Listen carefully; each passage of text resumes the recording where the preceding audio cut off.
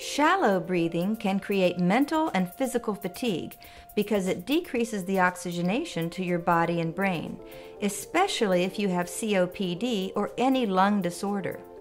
That's why it's so important to practice breathing techniques that keep your muscles of respiration strong. The most important muscle for breathing is your diaphragm.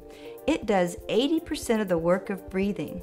This muscle is shaped like an umbrella and is found underneath your lungs.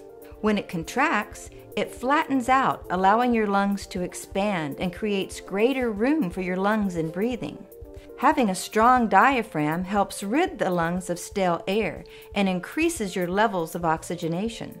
Balloon therapy is an excellent tool to strengthen your diaphragm and your abdominal muscles. The balloon resists your exhale and forces you to really blow out hard. So it is resistance training for your muscles of respiration. This technique definitely reduces mental and physical fatigue by increasing oxygenation to the heart and improving circulation to the brain and the body. Use a 12-inch balloon and follow the 3-step balloon therapy techniques. First, stretch out your balloon so that it is more flexible.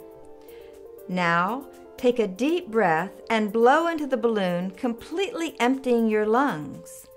Pinch off the balloon and don't let air escape. Breathe normally.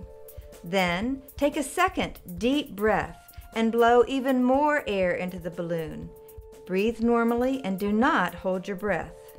Finally, take a third deep breath and blow into the balloon.